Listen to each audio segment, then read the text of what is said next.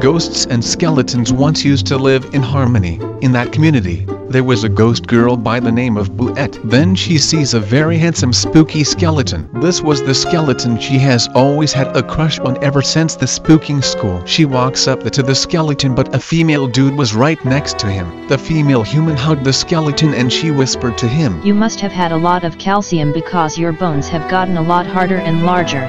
Boosette becomes angry, so she devised a plan to spook the human female. Next day, she becomes invisible and possessed the body of the human person, and got her to commit suicide. She then called upon her favorite succubus, Satania, to bring her soul to the deepest parts of hell. Boosette took out the bones that she has collected over the years and sprinkled them over the body. The next day, there was court session. I hereby declare the defendant guilty.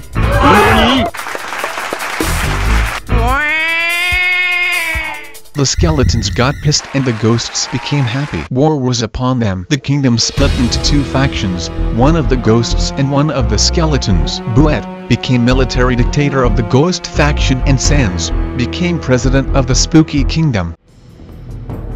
You are all mine now. I will murder your entire family, so you'll want to create a family with me. Spooky Senpai, everything I do is for us. I hope you understand.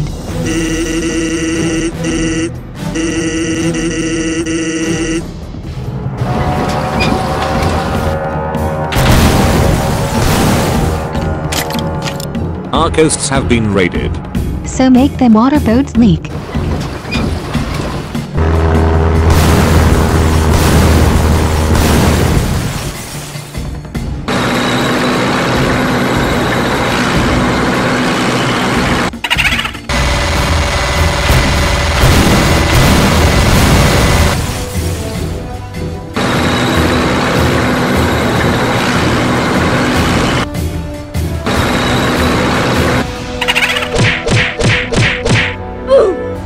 Our calcium supply should arrive soon.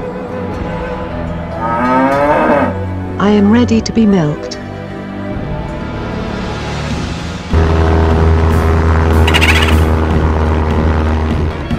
It's a trap! Are the nukes ready? Yes. The portal and missiles have been completed.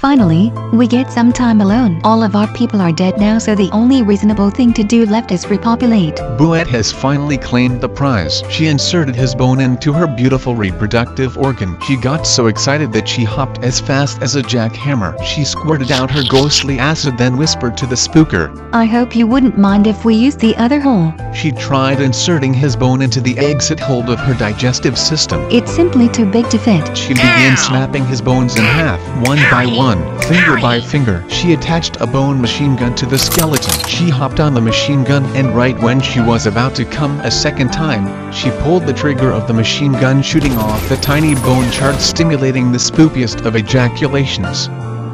Thank you for bestowing upon me this spooky gift of yours.